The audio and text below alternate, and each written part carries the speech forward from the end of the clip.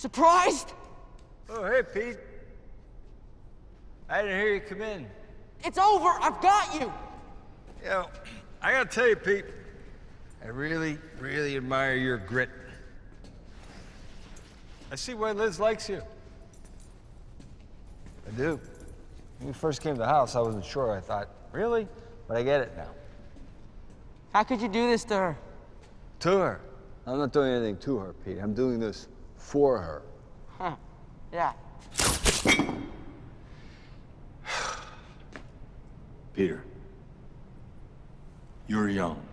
You don't understand how the world works. Yeah, but I understand that selling weapons to criminals is wrong. How do you think your buddy Stark paid for that tower? Or any of his little toys?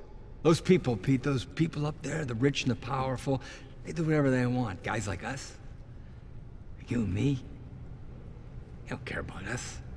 We build their roads and we fight all their wars and everything. They don't care about us. We have to pick up after them. We have to eat their table scraps. That's how it is.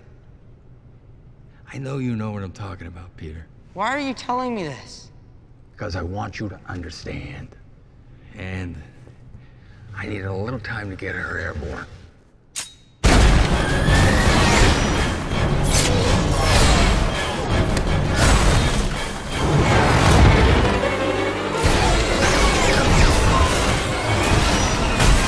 I'm sorry, Peter.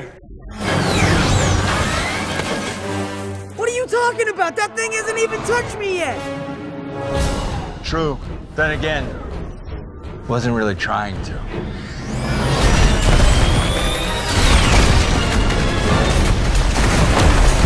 Chief, they're powering up engines. Okay. Come on. Yeah.